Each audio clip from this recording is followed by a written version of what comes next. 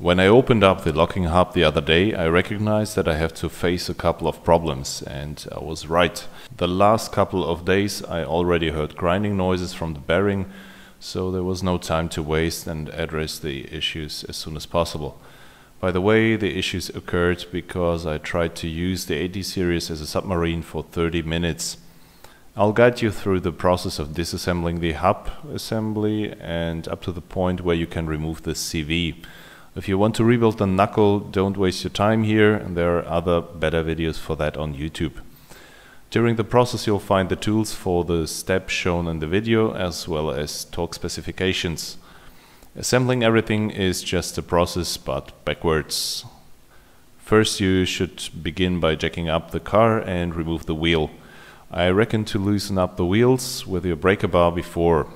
By the way, we will use as less tools as possible than most workshops do. Reason for this is that you can do it out in the bush with only limited and basic hand tools. So since this model is a part-time four-wheel drive, I have manual locking hubs. It can be different in your specification or your country. Many Land Cruiser 80s were also delivered as a permanent four-wheel drive system.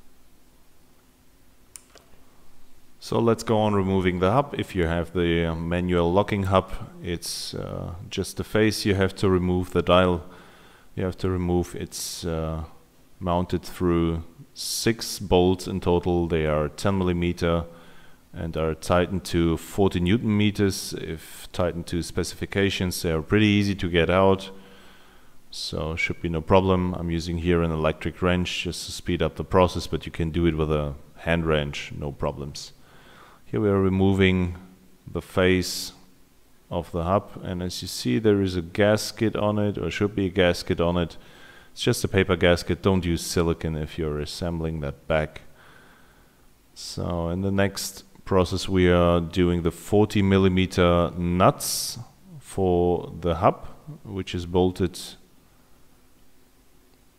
with 40mm, and they are not very tight, that's no problem, and you should turn them out almost but not completely and just leave them in a little bit, leave them in. What you do is just give them enough space that the cone washer can be tapped later on, as you see now here.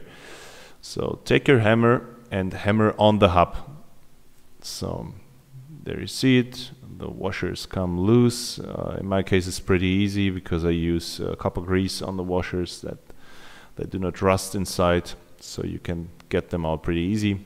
Take out the 40mm bolt and you can remove the washers and the cone washers. Sometimes it's a little bit difficult. I recommend to use WD-40 to loosen up all that stuff, and if you have the time, just spray all that assembly a day or two before regularly with WD-40, especially if you haven't done this for quite a while. Now we are removing the hub. Just inspect it, and as you see there is a lot of mud and all kind of crazy stuff inside, and this usually is an indicator to change the bearings and at least inspect the CVs, because they are pretty exposed, because the 80 series axle is not very good sealed for that kind of situation. So we have now here 54mm locking nut, which is on top of a star washer, which you can tap to lock all those nuts that they are not moving there and changing their position. What I recommend, if you're in the bush, turn that out with your screwdriver, not with your hands, because that's a very messy part. Try to stay clean. Try to not touch anything. So you see this goes out pretty easily. Then we take the screwdriver and try to pry out the star washer. Here you see it.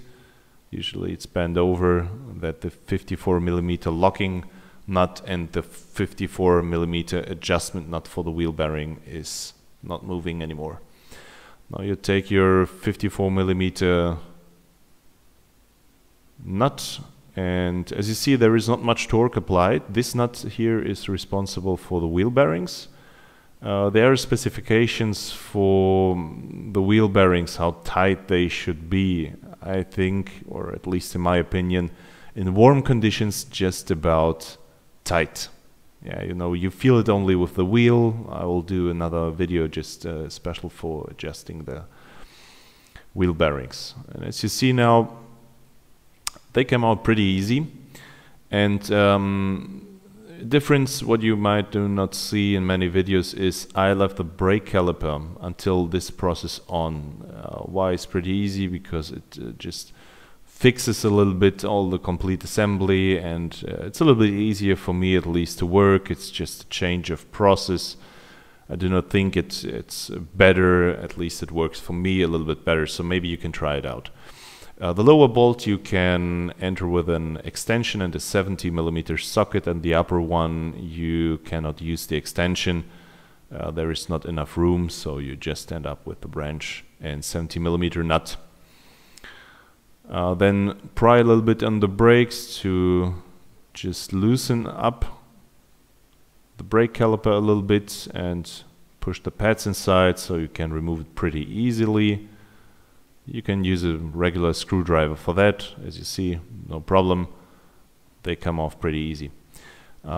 Usually you can use some kind of strap, or in this case I prefer zip ties because I always have reusable zip ties. They are really good, and I just zip tie them on the spring.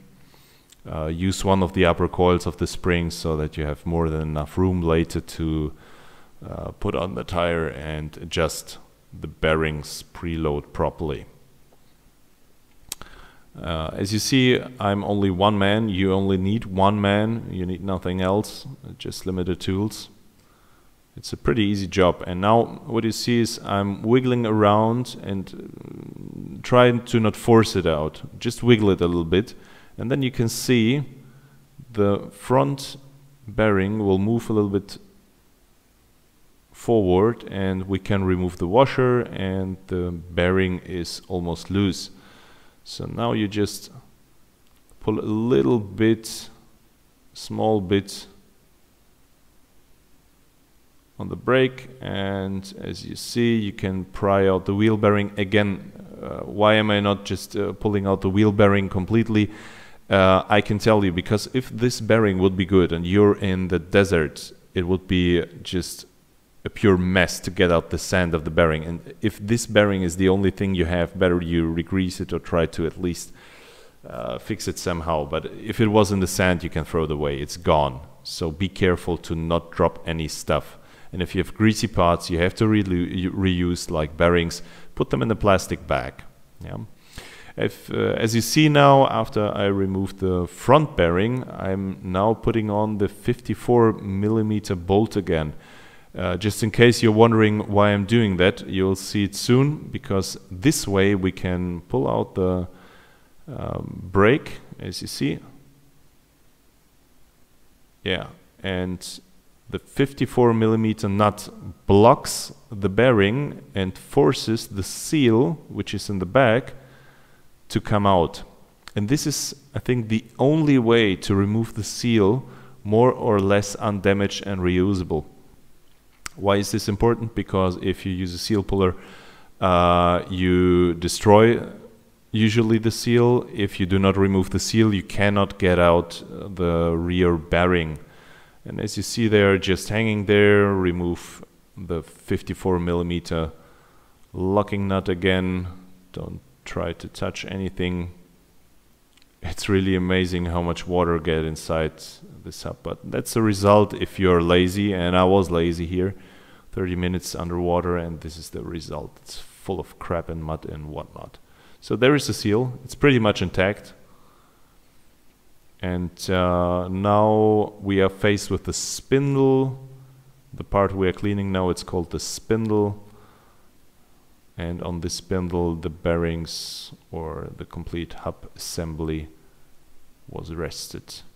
So just try to wipe it down first, and then use some wet solvent to clean up all that stuff, just that you have a place to work with. You know, if everything is greasy and there is sand or mud or whatever, that's no place to work.